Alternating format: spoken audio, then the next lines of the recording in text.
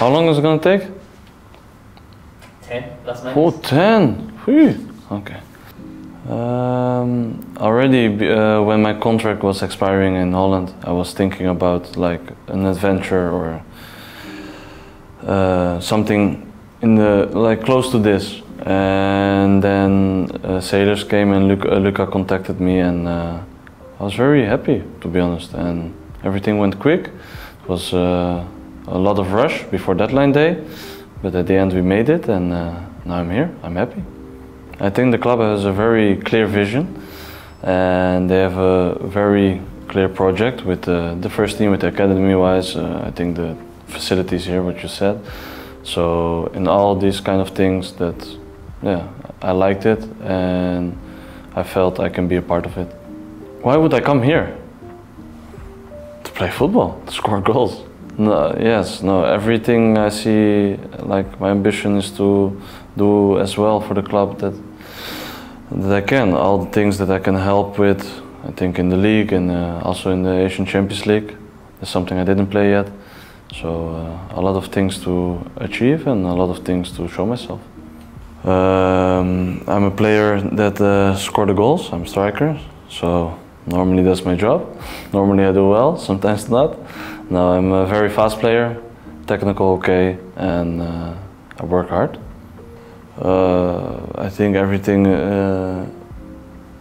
starts with like your full commitment, and I think if things don't go well, even I or even another player or foreigner will not do well. It's not very easy to adapt yourself and to adapt yourself in the team, into the league, into like weather-wise, everything. So no, that's not a 100% sure thing. I think before I signed with Ajax, I had like a lot of interest of like Premier League clubs and big European teams, but at the end I was very like my focus was on going to Ajax. This was my dream when I was young. So I don't have a lot of things to share about it, because I always said I want to go to Ajax and I leave the other stuff, and I even didn't listen to it. I think at that age sometimes you don't believe where you are.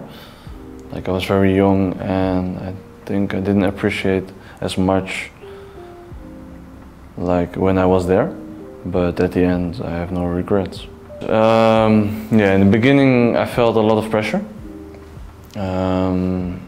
Because of the expectations of people, and I was very young. So at this age it was like sometimes it acted well for me, but sometimes it was also against me, because everything I do, it's in the media, everybody has an opinion about me and this kind of stuff. But at a later age, also when I left Holland, it was very easy for me to don't play with the pressure. And now I mind my business, and I don't care a lot of what people saying about me. I stopped setting targets quite a while. I just do my best, and what it brings, it brings. What are my hobbies?